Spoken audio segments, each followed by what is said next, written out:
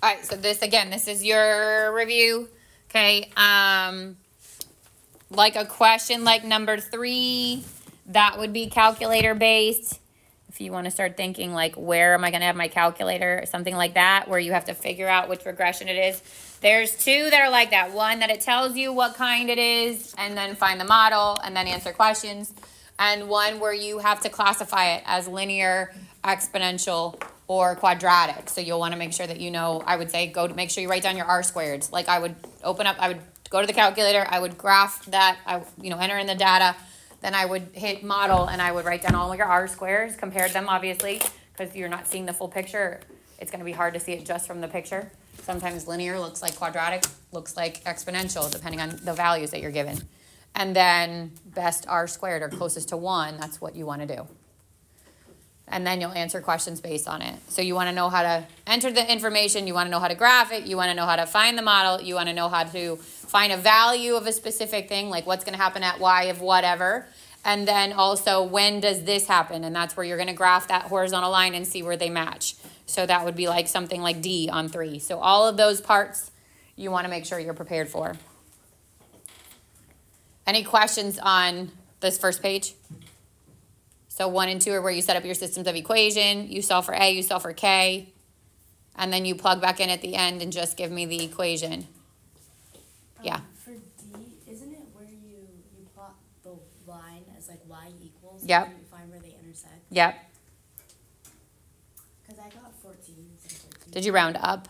Yeah. Yeah. So if you're rounding, you have to see where does it happen. And if it's happening 13.7, that's happening in your 13th year. Does that make sense? Okay. If it just says to round, or it doesn't say it, I would keep 13.747. Okay.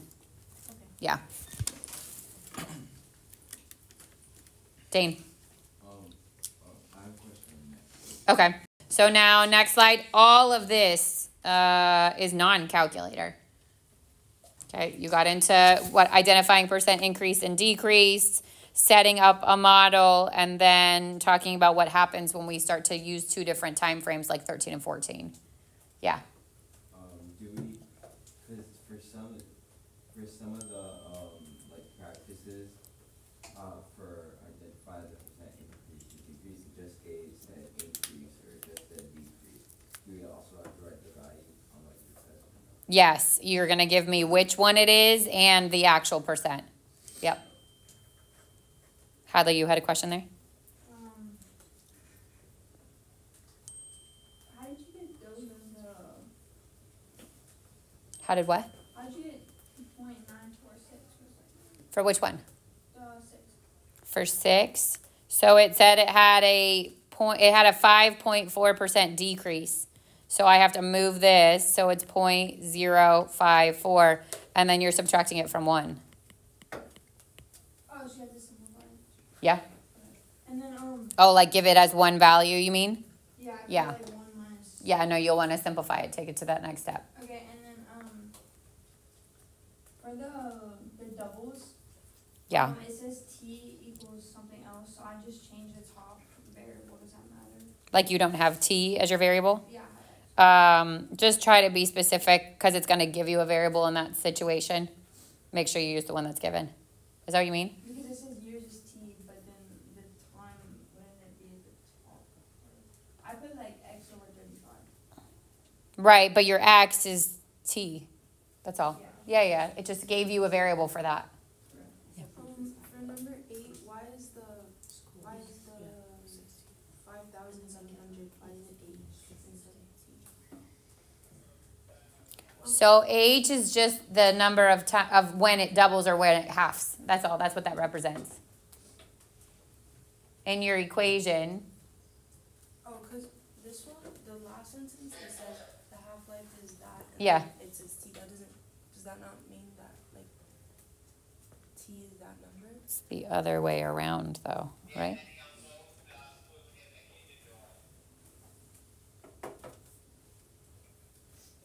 You want it to be specific to what it is. So this is the value that's happening each minute. And then the reverse of that, so like this one says it indicates it by every second, and then it does S divided by 60. Think about what would happen if that was reversed too, right? Because we had those questions in this section too. If it gave it to you, so if it gave it to you by minute, let's say, and then it asked for it by second, now you would take that minute value and you would be dividing it by the number of seconds. So think about, you could go in either direction. Like we said, if it said a certain amount per week and then you wanted to know per day, you have to take the week and divide it by the days. So it'd be divided by 7. If it said something per day and then it wanted you to do something for a week, now you're multiplying by 7. So both of these you had to actually divide it, like it was S over 60 or D over 365. But think about what would happen if it was in reverse. If it was in reverse, you'd be multiplying instead of dividing. But I'm asking if like we have to include the specific. Yeah. Because since it specifies it in the question that's asking about that already. I mean, it's asking what the change is. So the change would be 1.09 to the 60th each minute. You would need that. I thought because it just asked what does it indicate. Yeah, but specifically for this, you want to get as specific as you can for the model you're given. Lucas. For 10, wouldn't it be PM equals 36.50 for the end? No, because you start with 1, so it's 1 plus. Oh, Does that make sense? yeah. Yeah. So if it's at 6.5, that's an increase of 550. You always have to add 1 to it. Or 100% if you're doing it in percent. A verbiage, so it says here, like if f of s, blah, blah, indicates a quantity increasing by a factor of 1.09 every second. And then it says, what does this indicate? So if it was per second, if it was just s, then it would be per second, that would be my unit. But if I take s and I divide it by 60, what's happening there, right, is you're taking this as your actual thing that's happening every second.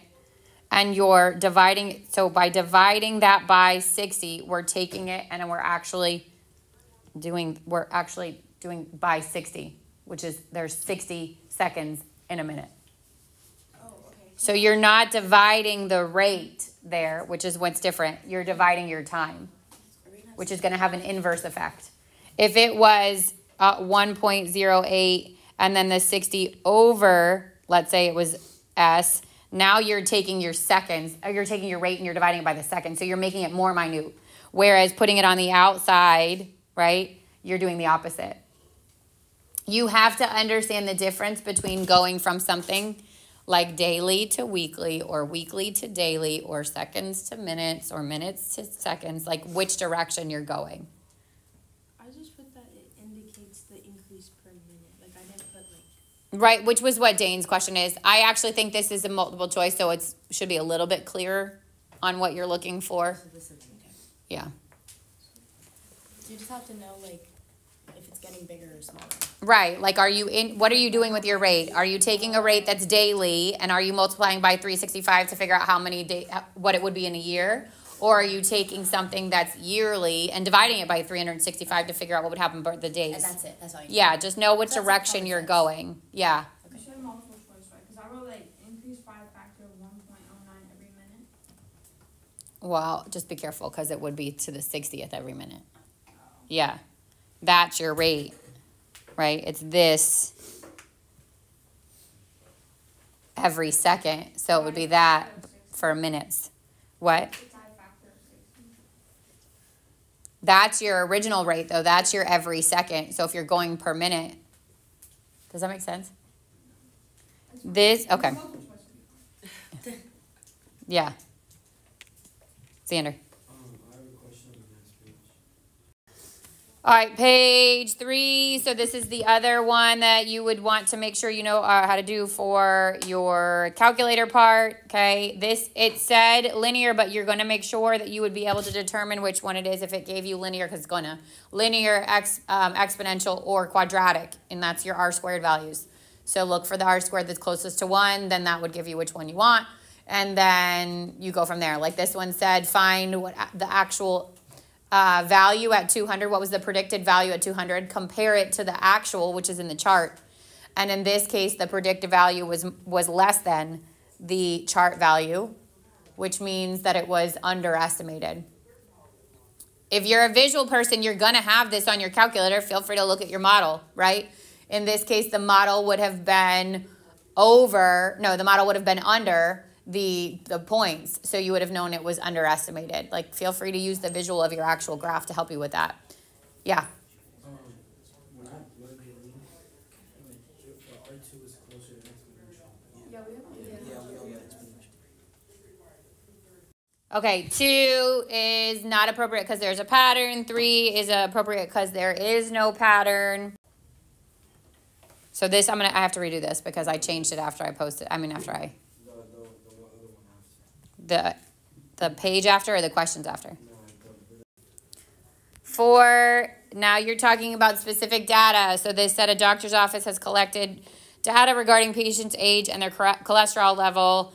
And it wanted you to talk about what specific does this mean? If P is above the x-axis, then it means the model underestimated the cholesterol at that point, and specifically to somebody at the age of 43. And then B, the point is below the model, so the model overestimated, specifically for somebody that was 58 years old, it overestimated it by 5.02. Number 5, again, started with P. This time P is under, so the model overestimated it. For the teen birth rate of 14, it overestimated it by 2.08. And this time it said percent, so make sure you pay attention to your units and all that stuff. B, point label Q was above it, so the model underestimated, which means at the birth rate of 37, the model underestimated by 1.87%. Correct. Wherever the line is. So the line is over, then the line overestimated. If the line is under, then the line underestimated. This was a depressing statistic. I always when I read their statistics, I'm like, is that actually true? This is so far from your norm, but that happens in the world. It's kind of crazy. Birth rates of 14. Mm-hmm. Wait, 14. 14. That's one of the models was 14. Yeah. Yeah. Is that the only way it can be written? Or can you move the stuff around? Can you reword it differently but keep the same information? Meaning you could say that the actual data underestimated? No. Or for A, you can say the model overestimated poverty by 2.8%. When the team, no, that's fine. Oh, okay. Yeah, just don't flip it and talk about the point being overestimated or underestimated. It's the model that you're comparing it to. Oh. Yeah. Lucas. Do we have to use the words overestimated or underestimated? Yep. Yeah, you have to be specific to the data for a question like this. You can't just write overestimated? Nope. It says in this context, it means give me what you're talking about. So if it just said, is it overestimated or underestimated, that's one kind of question. But if it says the words in this context, it means you have to elaborate on it, specific to the data and the terms that are given for this question. Yeah. I use the words higher than the model predicts. It's over and under. Okay. Yeah. Any other questions on those? All right, then came 2.7 and 2.8. I kind of put them together, the composition and the inverse functions. So you need to obviously know how to find the composition functions, how to find the domain of the composite functions. You need to know how to find an inverse. With the equations 1, 2, 3, 4, and then also with graphs and a chart of data like the ones underneath 4, 5, 6. Xander, you were saying something? Okay.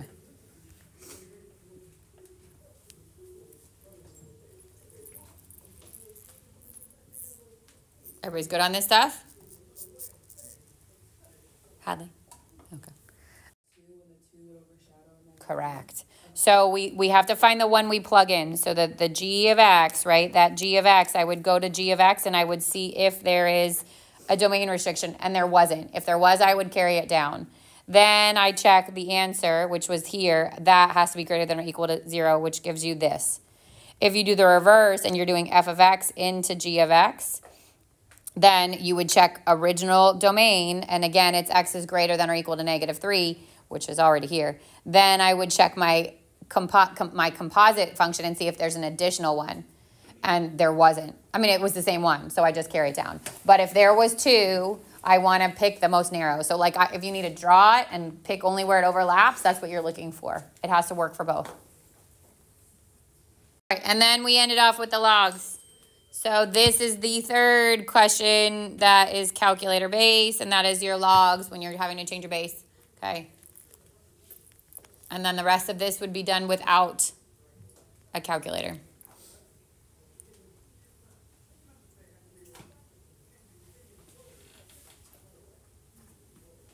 Questions? Yeah. Can you go back to the 2 point? Yeah. So I would rewrite this as a base of 4. So 16 is 4 to the negative 2, but that is being raised to the third power. When you have a power to a power, you multiply them, and I would get 4 to the negative 6, and then log base 4 of 4 to the negative 6, I literally just grab the exponent because the base on the log and the base on the exponential part are the same. You're welcome. That would be not calculated. Correct. The only log that's calculator is like 8 and 9.